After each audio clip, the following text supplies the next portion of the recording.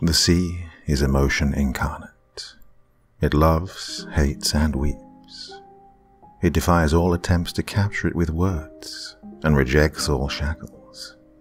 No matter what you say about it, there is always that which you can't. The sea, holder of so many secrets, and a particularly intriguing one, as we will see in today's story. Well, my dear friends, a particular recent favourite of mine from No Sleep. I hope you're going to enjoy this one as much as I did. I think it's a classic. Well, my dear friends, it's time once again to sit back and relax with your favourite drink and listen.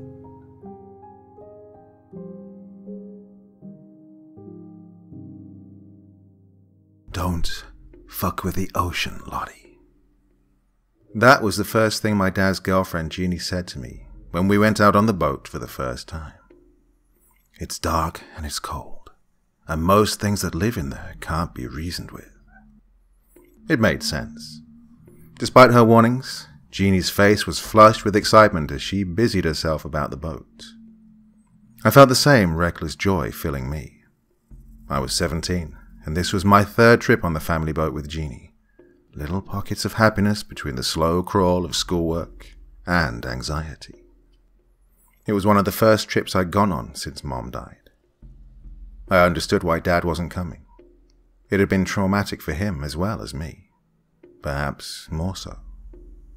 He'd only been able to tell me what happened last year. Something about me not being old enough to understand. I could see it when I closed my eyes sometimes. My dad, as he steered the ship through the worst storm that our little sea town had ever experienced. My mum stood on the bow as she desperately tried to signal for help. She was wearing a life jacket and the little shell necklace that I'd made her when I was younger. She never took it off. I could see my dad's face as she was knocked off the side of the boat and his frantic attempts to turn the boat around. By the time he'd gained control back, she was lost under the roaring waves. The insurance had given us enough to live off, but I could still feel my mind stray back to the meandering waves where she still floated. Oh, I just wish that they'd found her. Jeanie was okay. I didn't see the point in ragging on her just because she was there. She was funny and young, and she dyed her hair bright purple, and it was good to have a friend. My dad was never the talkative type. "Hey, I think we got a find," Jeanie whooped as she reeled the fishing line in. "Whoa, this is a big one, heavy." I joined her in pulling. She was right.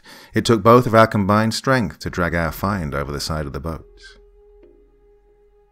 It was a life jacket. "Oh, God," Jeanie whispered. "Oh, it's not the same one." I shook off her comforting hand and picked up the half-rotted jacket. Clearly lettered on the side were the words, "Joe Jones." "Yes," I told Jeanie quietly. "It is."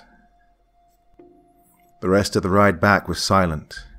Jeanie occasionally interjected my thoughts with a feeble attempt at conversation, and, although I wasn't angry at her, I didn't have the energy to entertain it. I felt like she died all over again. My dad's face was ashen as I put the life jacket on the table. I didn't want to let it go. It had been the last thing to touch her before she sank down into the depths. "We'll bury it," he decided quickly. "We'll have our own personal funeral." "Maybe we should take it to the police, Jack. They might be able to find her." "I said we bury it," he snapped. "This is a family issue, Jeanie. This isn't anything to do with you." Jeanie's face reddened, as if she'd been slapped. "Okay." I could hear the tremble in her voice as she turned and walked out of the room. "I love you, Lottybug," he whispered. "You and me are the only things that matter." I saw Jeanie's face, pursed with the effort of keeping her tears in, and knew this wasn't what I wanted. "Can "Can I keep the jacket in my room tonight?" I whispered. "Before we bury it." My father's cold fingers brushed the side of my cheek, and I shivered. "I could never say no to you." The words hung in my head like rotted clothes, and I looked at the life jacket that I'd hung up neatly next to my bed. In the feverish darkness, I remembered what my mother looked like when I last saw her, and I wondered what she would look like now, lost fathoms below. My eyes watered as I stared unblinkingly at the neon letters. In the blackness, 2 legs sprouted from the ragged holes of the material. The skin was pale and milky white, and covered in sea creatures that wriggled in the skin abrasions.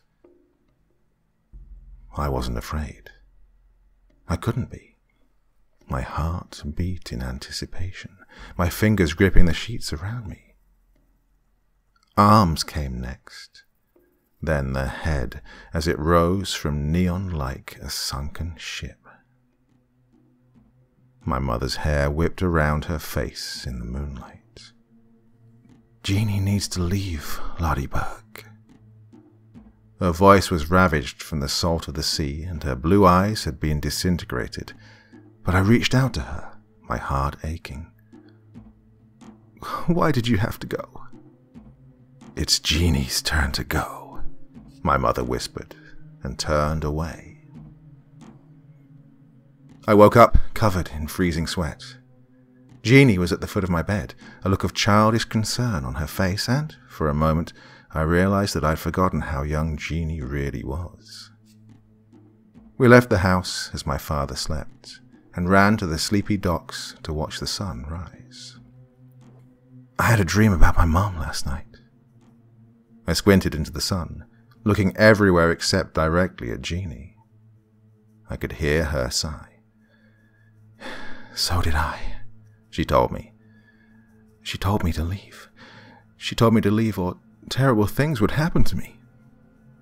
I felt a shiver over my sunburnt skin. "She said the same thing to me. She didn't say she'd do it, though," I muttered, and looked down as I remembered my father's hard grip on Jeanie's arm.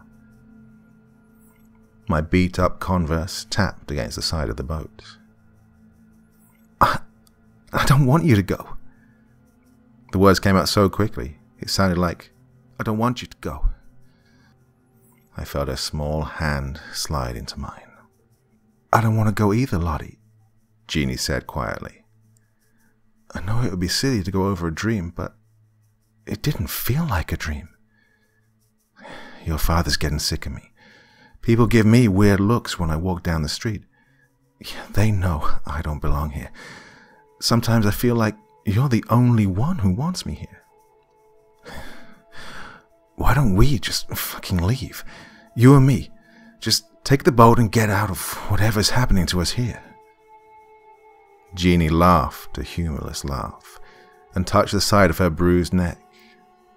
I'd barely noticed it behind her sheet of bright hair. "I'm sure your dad would find us." For a moment, the dots stayed unconnected. Then, I began to realize that my father was not a good man. A creeping realization that made me suddenly nauseous. "He loves you, Lottie, more than anything." I thought about my father, small but stocky, prone to bouts of shouting. I thought about how I'd never been comfortable around him. Not really, and had never known why. I wish he didn't. I looked at the life jacket as I lay in bed. It felt like it was humming, a weird, low, vibrational melody that sounded almost soothing. "I'm sorry," I told it. "I'm sorry you died."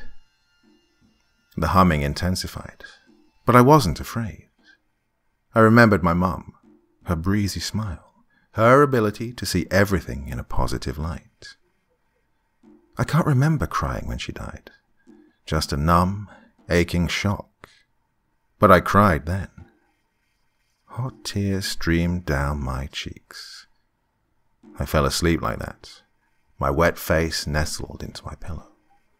And then I dreamed. My mom sat on my bed. She looked exactly as she had done the night she died. Her blue jeans scratched against my bed covers as she kissed me on the forehead. "I love you, Lottie Bug," she whispered. "And I'm sorry, too." Then the world turned on its head. I felt like I was being thrown through the air at 1,000 miles an hour. I felt my face, wet but stinging as if the ocean spray had just dashed against it. I was on the boat in the middle of a terrible storm. I looked down. The words Joe Jones glowed on my life jacket. I gasped for air as water sluiced down on me. It felt like I couldn't breathe.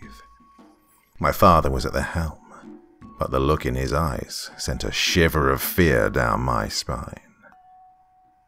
"I'm sorry, Joe," he told me over the wind, howling but tame. "She'll be better off this way. She needs her father." The memory of 1,000 debts raced through my mind. 1,000 arguments over paperwork and my father's late nights out where he'd come home empty-handed. I remembered screaming at him on the boat, where we'd gone to talk away from prying ears. I remembered the cold grip of his hands around my throat, the familiar feeling of helplessness that came every time he hurt me. This is what happened, I remembered, when I tried to leave. I could feel the throat that wasn't mine try and form a response, but my father's hands twisted at my neck, sending me reeling to the side and knocking me off balance as I tumbled down, down, down into the darkness. I woke up, gasping, spitting out seawater. Something was sitting on the end of my bed. It was something rotted and stinking, and somehow achingly familiar. It spoke in a voice that sounded like creaking wood. "She was right. He'll always find you. I'm gonna kill him now." It paused, as if it was waiting for me to ask it not to. I bowed my head as if in prayer, until the thing that had been my mother slunk off to my father's room. Then there was only silence. 8 months later, Jeanie and I sailed across a choppy sea. That morning, we'd received the news that my dad's death was ruled accidental. A cocktail of medication and alcohol, giving him a sudden, fatal heart attack. And my 18th birthday had come. I could go wherever I wanted. The coast lined the skyline, and the sunlight glinted off the water. I looked at her smile. Her hair swept back into a bun, and I remembered my mom. I know, it's stupid, but even now I can feel her holding my hand when I see the ripples of the tide come in as the sun sets over the trees, casting shadows over the boat. Jeanie was right. We don't fuck with the ocean. It's dark and cold, and most things in it can't be reasoned with. Most things.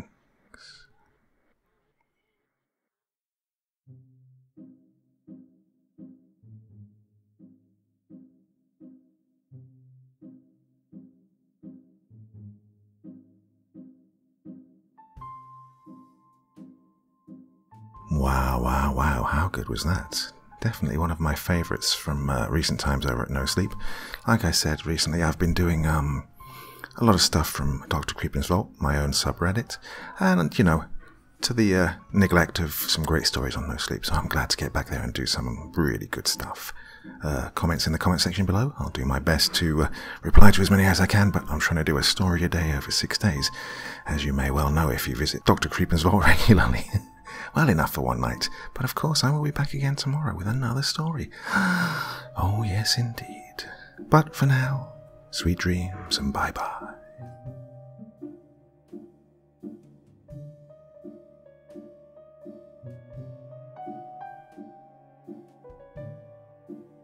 Thank you so much for choosing to spend your time listening to me. Now, if you enjoyed the Dr. Creepen experience, then come find me on Facebook. Come chat with me on Twitter. Listen to the background music and download it if you like on SoundCloud. Drop by the store, pick up a t-shirt. And, importantly, if you've got a story you'd like me to read, send it to Dr. Creepen's Vault, the subreddit I set up so that I could read your stories. Now, looking forward to seeing you all again real soon. So, come check me out, okay?